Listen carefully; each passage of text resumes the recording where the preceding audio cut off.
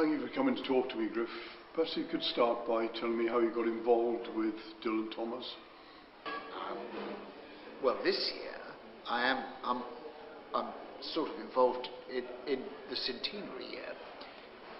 My engagement with Dylan Thomas probably started like everybody else's, when I was at school, and I think we went to see Under Milk Wood. Now, to say when and how is almost impossible. But funny enough, I've been writing an article for the Mail on Sunday, which I haven't finished yet. I sent them one version. I think they didn't want it. It's always a complicated business. But the journalist who's working with me said that the first time he felt, the editor, felt that the theatre had ever worked for him was when he watched Under Milk Wood. And it's a very potent spell that it puts over an audience, Under Milk Wood. The storytelling in it is brilliant. And the sense of taking you into the language, because it's a play for voices, and yet it does work as a concert performance piece, almost one which we know doesn't require a lot of extra made in it. I haven't seen Owen's, because I know Owen Teal very well and they're doing a production at the moment. I haven't seen that, but I have seen a couple of productions since then. And it's funny, because of the quality of the writing, it's something that, in order to work, in my opinion, it doesn't need a huge amount of staging. It doesn't help it. In a funny sort of way, you need to subsume yourself in the voice, but you also need the atmosphere of the stage presence. Now, as I got closer to Dylan, I realised that that was so much part of his writing process, beliefs, that he clearly wrote to be spoken. And the sense of the bardic quality of what he writes is essential. I'm not sure that and there's a big argument whether that derives from the sort of Welsh tradition or the English tradition. I think there's a lot of the influence, as we know, of his father in that, who was a teacher of poetry. And so it's interesting that he should have studied via his father, or his father's influence, the sense of poetry, the power of poetry. Because I'm very conscious that when one gets to an academic level of poetry, in the 20th century in particular, that some of the 19th century qualities of poetry, especially in the mid-century, were slightly being overturned, turned to one side. The lyrical nature of poetry, the incantatory nature of poetry, was being dropped in favour of an introspective and metaphysical and intellectual nature of poetry. And of course, with any academic, scholastic, cerebral approach to poetry, then of course other things become important. Philip Larkin's quite interesting on that when he talks about Marvel's imagery in the Garden and how it's been held up by various critics to be this, T.S. Eliot in particular, to be this extraordinary imagery. But he says that maybe a green thought is actually quite a simple idea to Marvel and not as complicated as Eliot found it to be. And for that reason, one of the things that we found as we moved back through the 20th century, and today, very, very consciously, and particularly in America, with the beat poets, and the Liverpool poets, the pop poets, well, that was the incantatory nature of poetry returned. And this is a very long way of stop me if I'm going on too long, but I had to do a reading for a charity, for I think it was a cancer charity, and Geraldine James asked me to read Do Not Go Gentle with the Light. And I remember approaching the poem thinking, oh, I know this poem, I've seen it before. But then I had to read it aloud. And reading it aloud, I realised that, like a piece of Shakespeare, the poem, which is simple in some ways, is quite brilliantly constructed as an undersprung piece of rhythmic reading. That you actually start off and go, do not go, do, until you get the rhythm, until you read it aloud, and get the undersprung. You don't understand how the poem works. And that's what's so brilliant about his poetry and his contribution to this poetic art, which is this belief in which all great poets, I'm afraid, do have, is the power of the poetic form and the metre to support an argument. Without the argument, the poet is nothing. The poem is, without a new thought to tell us. And that's very, very important. And that new thoughts are very important, but also that whether it's Shakespeare or Tennyson or Larkin, the newness of the thought, the observation that we are engaged in something which we haven't necessarily considered before, even if it's Kipling with if, you are taking a point about going, yes, that's a strong point, but it's the way that the poetry itself, metre, assonance, rhythm, structure, how even the absence of structure help you to understand the argument. Those things, the essential. That poetry is not just, unfortunately, prose put out in lines. It's interesting you talk about Do Not Go Gentle. I spoke to Benjamin Zephaniah a while back, and he thought of Dylan as one of the dead white poets. Right. And somebody said, read Do Not Go Gentle. And he said, oh no, he's one of the dead white poets. So he read Do Not Go Gentle, and he was totally bowled over. And he says, he's no longer one of the dead white poets. And Death Shall Have No Dominion as well is another. They are strongly poetical poems. They're strongly, and they benefit. And that's the great thing about Under Milk. The other thing that's very, very important about Under Milkwood, to me, and one of the reasons it will always survive, is it's about poetry in ordinary people's lives.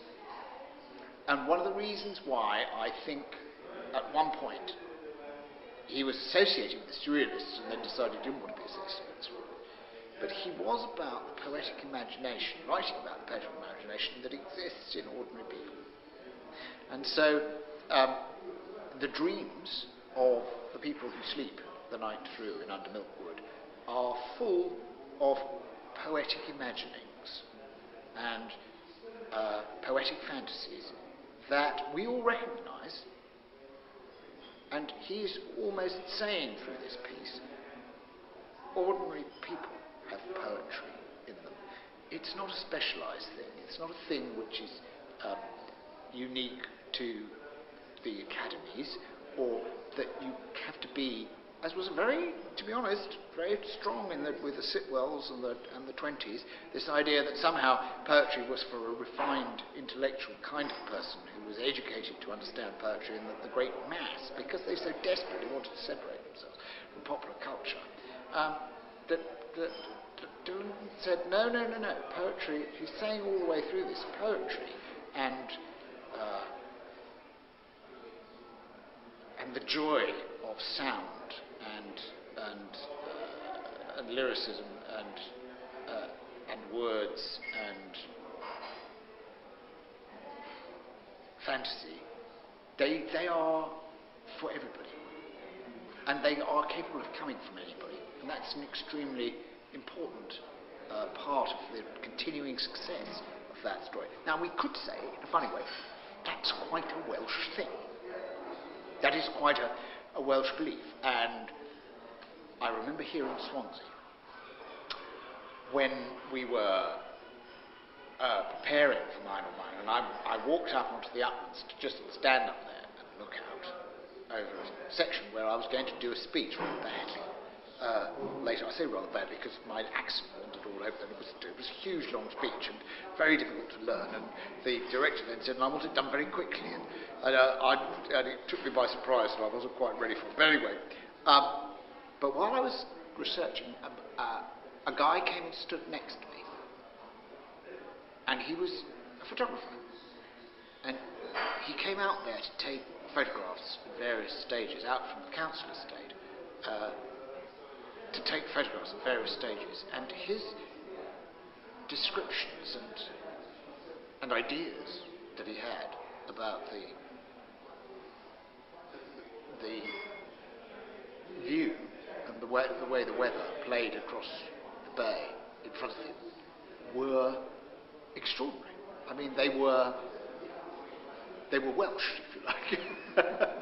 They were extremely florid and rather beautiful and poetically expressed. And I remember it being quite a revelation. And is it also that Under Bloodwood is a timeless piece? That he doesn't introduce cars, planes, mobile phones, or whatever would have been around in the day? No, I absolutely see that. And the other thing that's really interesting to me is that there is a duality in it. Because the point about, I remember Malcolm Muggeridge, when I went on YouTube to hear various people reading Malcolm Muggeridge said, oh, and here is a famous elegy by a Welsh poet. And I thought, no, you've got it wrong, you see. It's not an elegy. An elegy is a poem of valediction, or warning. There are lots of them, and there are some very famous ones. This is a poem about life. It's actually about, it's not about, we should now rest, lay this soul to rest. It's not about rest. It's not about ending. It's about struggling to live. It's about the fact that we all hang on to life with every breath that we have. We fight for life. And life is about that assertion, and that it's however we go, because the good night is ironic, and it's essentially ironic and strangely a piece of reference which is interesting because it's antithetical to what it says, in as much as the good night is polite and rather sort of and plucked, as it were, as a phrase which resonates in us. Good night, go to bed, sleep, hope the bugs don't bite. It has that slight parodic element in it, but that's not what the poem's about. The poem is about the good night. It's about the good night is not meant to be something that we want to embrace. The good night is the horror of being. It's not a good night. It's a finish. It's a life poem. It's about life. And that seems to me, and that's one of the reasons when I came to executive produce this story of Dolomite, I was interested to read the biographies because the potency of his work and the power that he could give to his work and the finicityness that he brought to his work, there's the sense that he needed the words to be absolutely as he wanted them, is familiar for me, for a lot of obsessed writers that I've known. But also the inland sailor, the distractiveness, if you like, of the pub and company and noise and conversation. That's also something that I have known amongst the people. And that duality, but that's about life, you see. That's about the struggle between living life as an experience and writing about life, which are two separate strands that come together in that poem and other poems. I think in the film, one of the most powerful parts of the film are the Dylan poems as they are read by Tom Hollander. There are two reasons for that thing. There are two reasons why the poems are so strong. One is Andrew's writing, because he recognises, and that's what, in a funny way, I hope this is recognised, because I think Hannah was worried that any film about him would not focus on the poems. What she wants is the creative, the genius of Dylan to come through. And I think they do come through extremely strongly in this book for two reasons. One, because Tom reads them very beautifully, very movingly. They are a sudden stilling of the acting, but that's part of Andrew's creative ability, which is very, very beautifully done in the film, is that he arrives in a maelstrom into this world, this overpowering world of New York, and out of this badinage, this comedy wit, this drinking, puking demi-monde that he's in, they shine. They suddenly break through. And that's exactly, if you tried to write this, as many films about poets that I have seen, by saying, look, here he is in the circumstances. One of the great lines is where the captain's line, it's the transformative power of his bloody genius, she says, when they're standing on Fern Hill.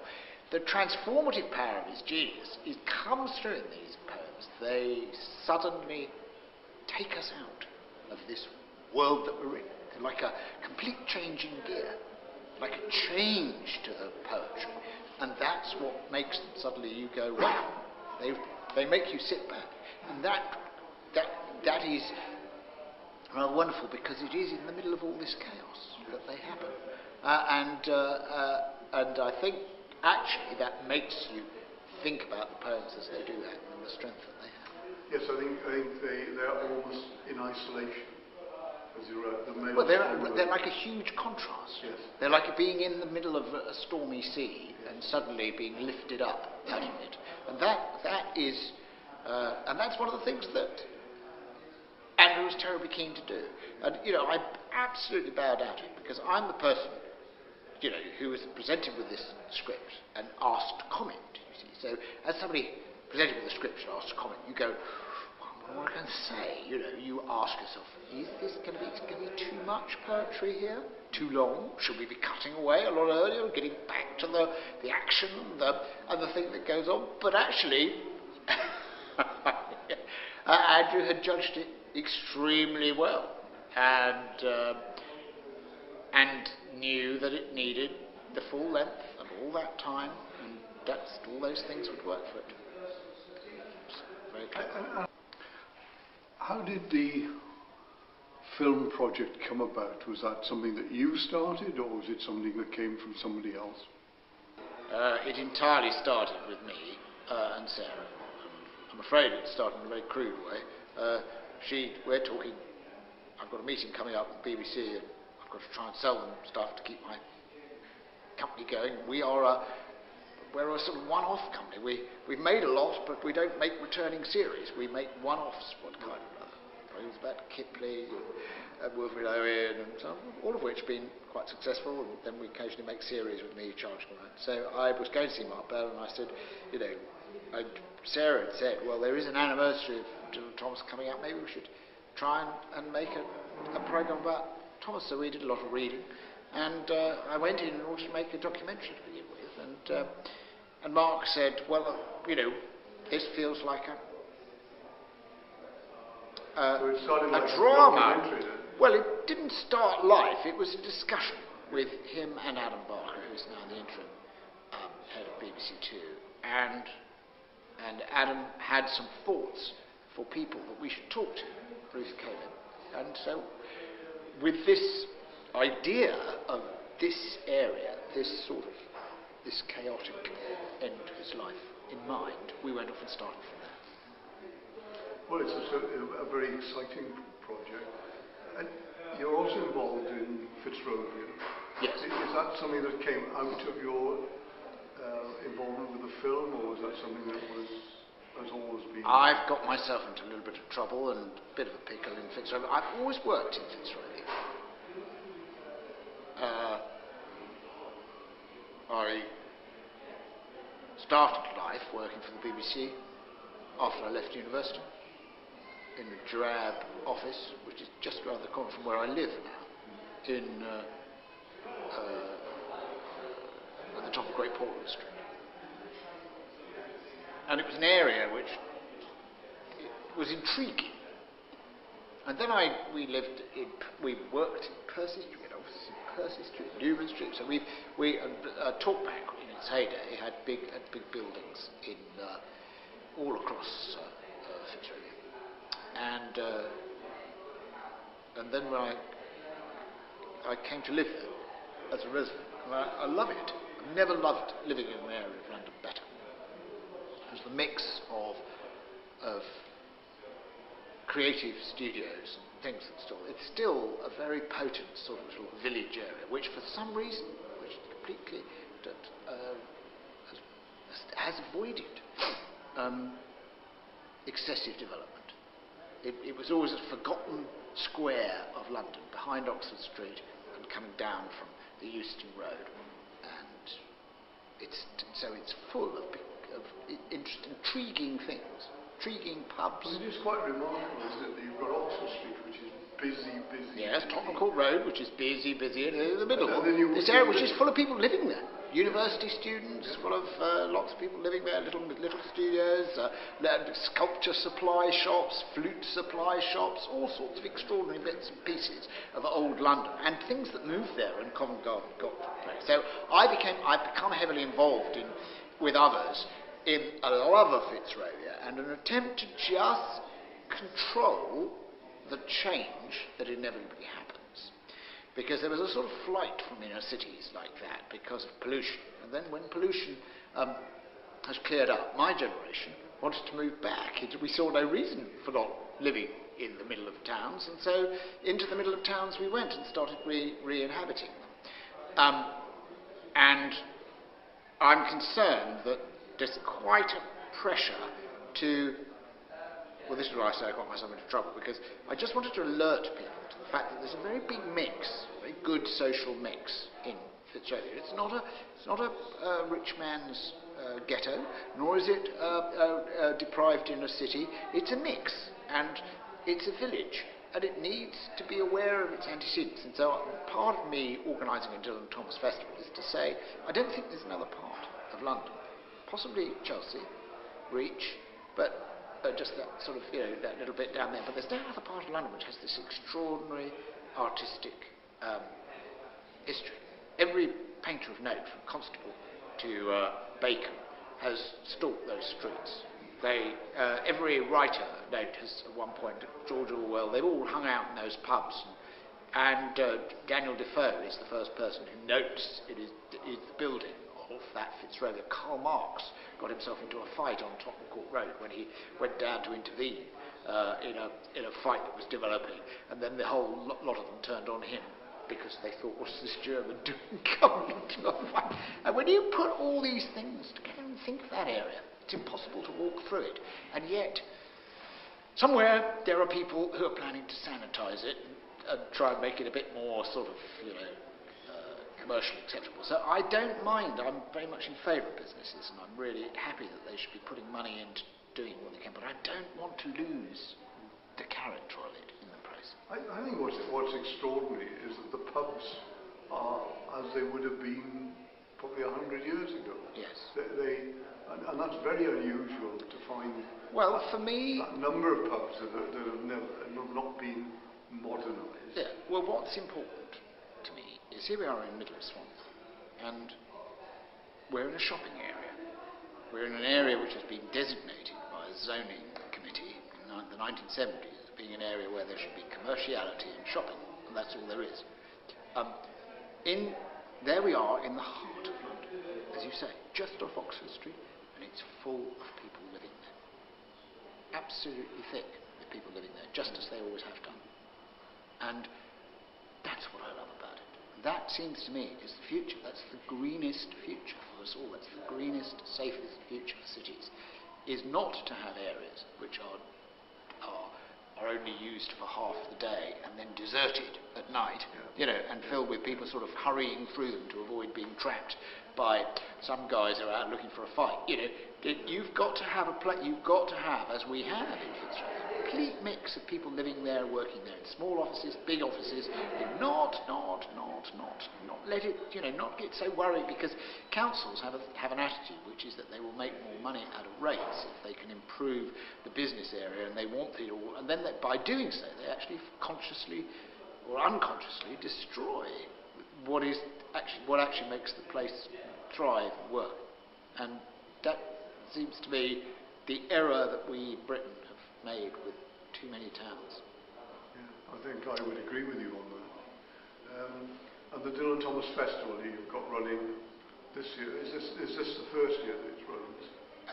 Well, I don't know whether it'll be the only year. What I wanted to do, and this is because I've been involved a lot in neighbourhood forums, people who care about Fitzrovia, I wanted to give Fitzrovia an artistic, voice to assert its heritage and history, artistic history. So that's one of the reasons, the principal reason that I'm doing it, why I've got in touch with the neighbourhood forum and the partnership and so on.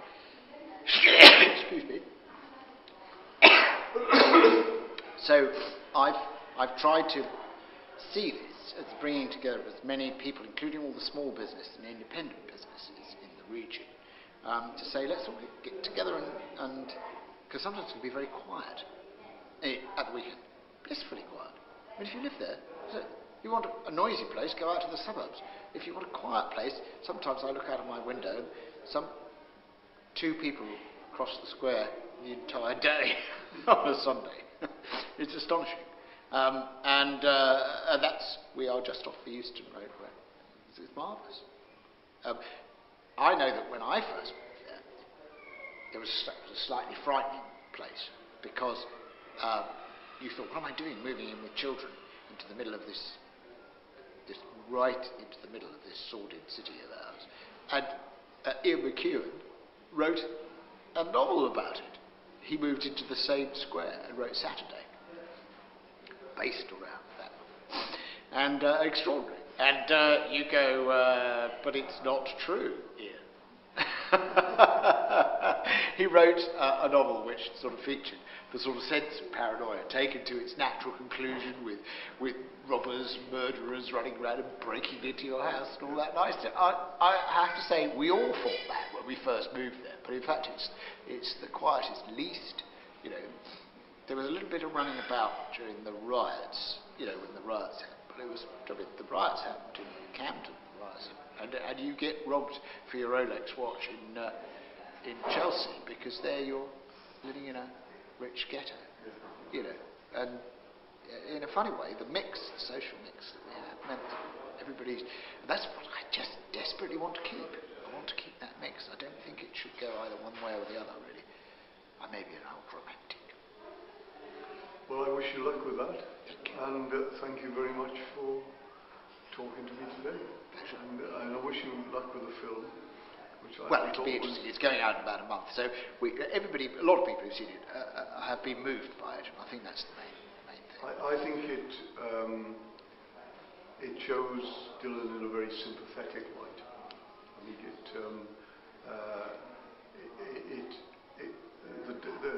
the danger would be that it reinforces him being a womanizer and a drunkard. Well, I guess I don't think it it's does true. That. I think I know that I'm talking. I know, having spent a lot of my early youth charging around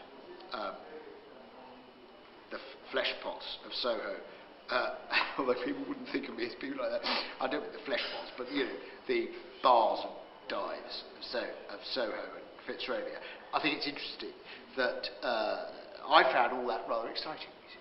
But Hilly Jane said to me, she's just written the book, she said, you know, Griff, the trouble is that there's still a great movement in Wales where people say, oh, that old drunk, you know, about that young drunk or whatever, that drunk Welshman. And the truth is that I hope, as you say, there's more to this story than that. Well, I think if he was a drunk, he was the most famous drunk to come out of Swansea. And there's been an awful lot of them to come out of Swansea. Thanks very much.